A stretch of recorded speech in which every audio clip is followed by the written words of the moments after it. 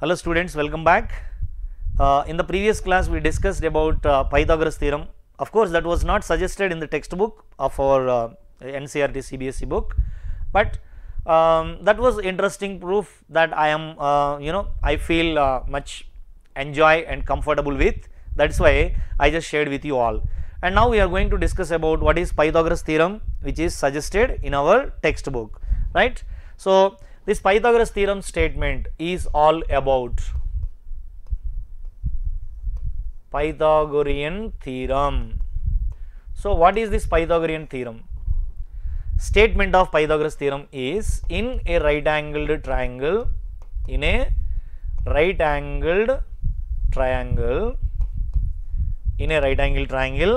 the square of hypotenuse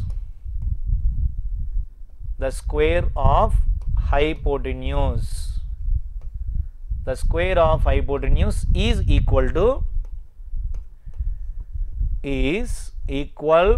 to the sum of squares of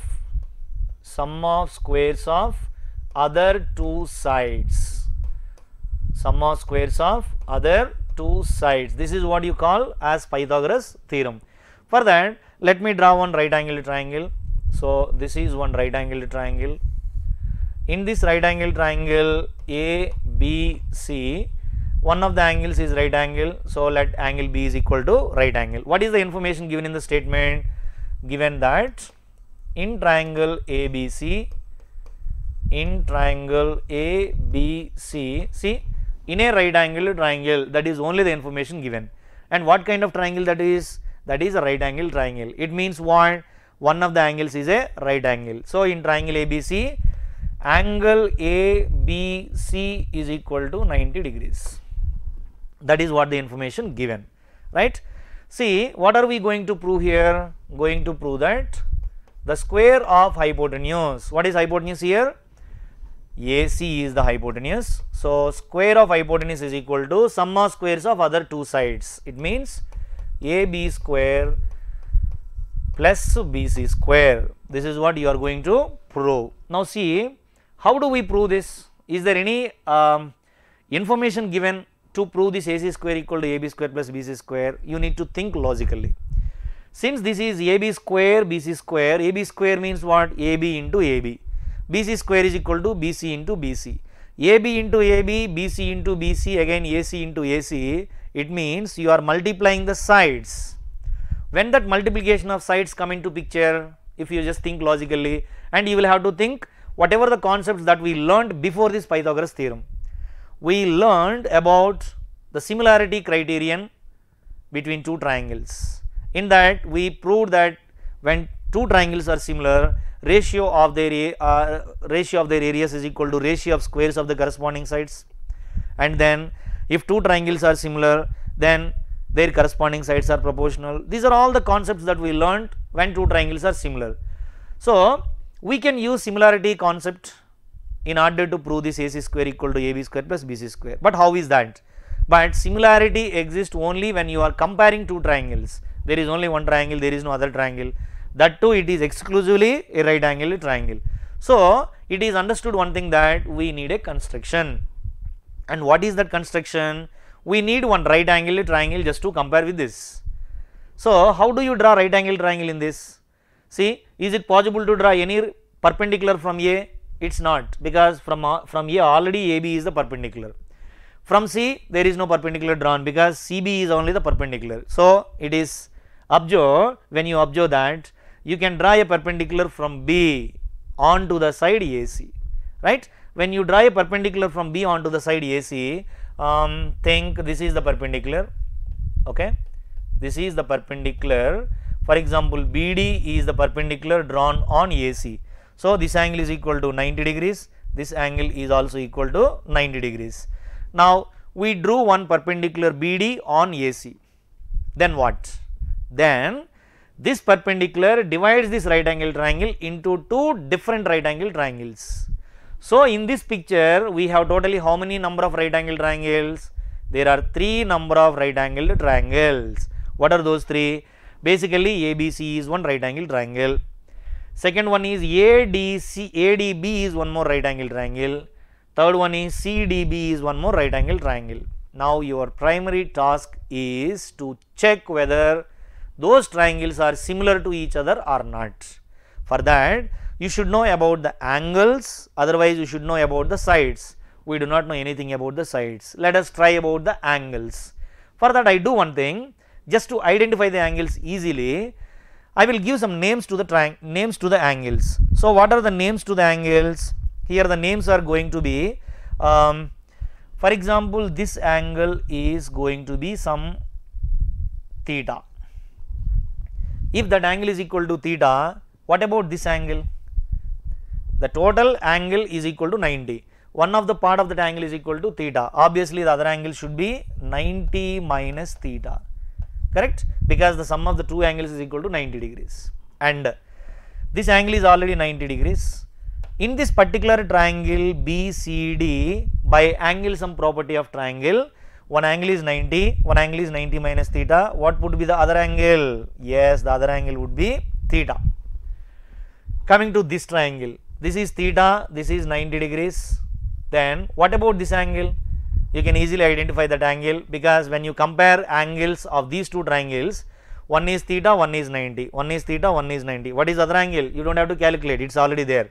That angle is 90 degrees minus theta. So now you know all the three angles of the triangle, in both the two triangles, of course in the basic triangle also. See, in both the two triangles you have angles theta, 90, 90 minus theta. So is that not enough to say those two triangles are similar triangles? But the only thing is you need to arrange them in a particular order to say that they are similar triangles. Hope you understand? Right. So now the construction is that, what is the construction? Draw BD perpendicular to AC through B. So that is what the construction. Now I am going to prove this statement. So I will consider two triangles. Those two triangles are the bigger triangle ABC. Consider triangle ABC and now triangle. Be very careful while you are considering the second triangle, because the angles must be same. You are going to verify whether they are similar or not. So that first triangle is ABC. I am going to consider this first triangle. This is the first triangle. Okay. In this triangle, A is equal to 90 degrees. Now compare that this only triangle with this entire triangle. In this entire triangle, A is equal to 90 minus theta. In this triangle, where 90 minus theta is located? At A only. So that A is equal to A. In the entire triangle, angle B is equal to 90 degrees. In this only triangle, where 90 is located? At D. So that in the place of B you write D. And C, in this entire triangle C is equal to theta. This only triangle where that C is located, sorry, at theta is located at B. So it is B. Right. Now we will write them.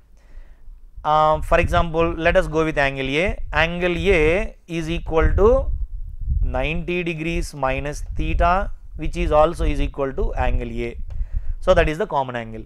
And let us write one more 90 degrees, for example. In this entire triangle ABC is 90, so that angle ABC is equal to 90 degrees, which is also equal to, in this triangle, angle ADB. Angle ADB. Therefore, triangle ABC similar to triangle ADB by AA similarity. They are similar by AA similarity. Since those two triangles are similar, by CPST, what can you infer about the sides?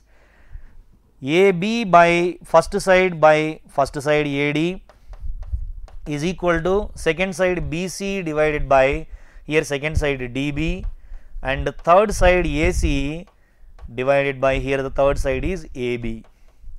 Once you observe, these three ratios are equal, but in two ratios one of the sides is repeated. What is that?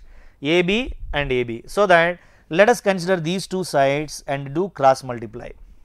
These two ratios and cross multiply. Then what will you get here? AB and AB. So AB into AB is equal to AB square, which is equal to AD into AC is AD into AC. Right? AB square is equal to AD into AC. This is the first information. Got it? Similarly, you compare this entire triangle with this second triangle. Can we say that those two triangles are similar? Of course, they are similar, because whatever the angles are there in ABC, they are only there in DBC also, right? But you need to arrange them in a particular order. So, we will write here similarly triangle ABC, similarly triangle ABC similar to triangle. Now, you observe first triangle ABC. In triangle ABC, angle A is equal to 90 minus theta. In this triangle, where 90 minus theta is located? In this triangle, 90 minus theta is located at some point. What is that point? 90 minus theta is located here, that is at B. So, that A is equal to B. In this entire triangle, A is equal to 90 minus theta, but in this only triangle 90 minus theta is located at B. So, that at A, which have B, and B, in this entire triangle B is equal to 90 degrees, in this only triangle where 90 is located at D. So, that BD, and in triangle ABC, angle C is equal to theta, where theta is located in second triangle, of course at C only. So, at C by A similarity, correct. Since these two triangles are similar, by CPST, first side by first side, AB divided by BD, second side by second side, BC divided by DC is equal to third side by third side, that is AC by BC. Once you observe, in these three ratios also there is one side which is repeated. What is the repeated side? BC and BC. So, you will have to consider both of them and do cross multiplication. So, when you cross multiply, what will you get? BC into BC is equal to BC square, which is equal to DC into AC, right. This is the second equation. So, after getting first and second equations, you can understand one thing, that you need to prove AC square is equal to AB square plus BC square. We have the value of AB square here, we have the value of BC square, so that it is understood that you need to add both first and second equations. So, when you add both first and second equations, what will you get? In order to add two equations, you will have to add left hand side to the left hand side as well as right hand side to the right hand side. Then you will get here left hand side is AB square and here BC square. So, that AB square plus BC square, which is equal to right hand side plus right hand side. Here right hand side is AD into AC, AD into AC plus here right hand side is AC into DC, AC into DC. See, AD into AC plus AC into DC, can we take one AC common in these two terms? AC into, here it is AD and here it is DC. What is AD plus DC? AD plus DC is equal to AC. So, AC into AC is going to be AC square. Therefore, AB square plus BC square is equal to AC square. So, this way we can prove Pythagoras theorem by using similarity concepts. So, this is one of the interesting proof of Pythagorean theorem. So, hope you understand. You can go by any one of these two interesting theorems, of course, whatever you feel comfortable, but this is what is suggested in our CBSE NCERT textbook. So, generally we do follow this in order to answer the problems given in our board examinations, right. Next, we are going to discuss about one of the very important application on this Pythagoras theorem. What is that very important application on this Pythagoras theorem?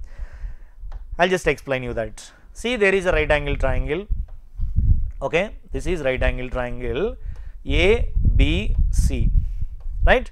This is right angle at B, and of course, I am going to draw one perpendicular from B onto the AC. Let this perpendicular is suppose D, okay, this is the perpendicular. See, just now we discussed about the sides of the right angle triangle, like AB square plus BC square is equal to AC square. In order to prove that, we proved that this entire triangle is similar to this triangle and this entire triangle is similar to this triangle. Obviously, these two triangles also similar. If you want, you can check. See, I am going to take this angle is equal to x. What about this angle? 90 minus x. This is already 90 degrees because it is a perpendicular. So, since it is 90 degrees, this is 90 minus x. What about this angle? It is x. Similarly, this is x, this is 90 degrees. What about this? This angle is equal to 90 degrees minus x. So, these two triangles are obviously similar triangles. So, in which direction they are similar? I am fixing this triangle ADB. So, triangle ADB similar to triangle, here A is equal to 90 minus x. Here, which is 90 minus x? B is equal to 90 minus x. And D, in this D is equal to 90, here also D is equal to 90. And B, in this triangle B is equal to x, in this triangle C is equal to x. These two triangles are similar. Since these two triangles are similar, then by CPST we can say that AD by BD is equal to DB by DC is equal to AB by BC, right. Once you observe, again here one of the sides is repeated. What is that repeated side? BD and DB. Let us consider these two, and by cross multiplication you can say that BD into DB or BD. So, BD into BD is equal to BD square, which is equal to AD into DC is equal to AD into DC. So, BD square is equal to AD into DC. It means BD square, this part whole square is equal to AD into DC. This is one of the very important and useful application of Pythagoras theorem. And see here, if BD square is equal to AD into DC, can you tell something about this BD for AD and DC? Suppose you have terms like x, y, z such that y square is equal to xz. If y square is equal to xz, then what do you call this y to x and z? You already learned it. It is said to be the mean proportional between x and z, where y is said to be the mean proportional between x and z. Like that, here BD is the perpendicular, right? Any perpendicular drawn from the right vertex of a right angled triangle is the mean proportional between AD and DC. Please do remember that. That is BD square is equal to AD into DC. This is one of the important applications of Pythagorean theorem. So, hope you understand. Thank you.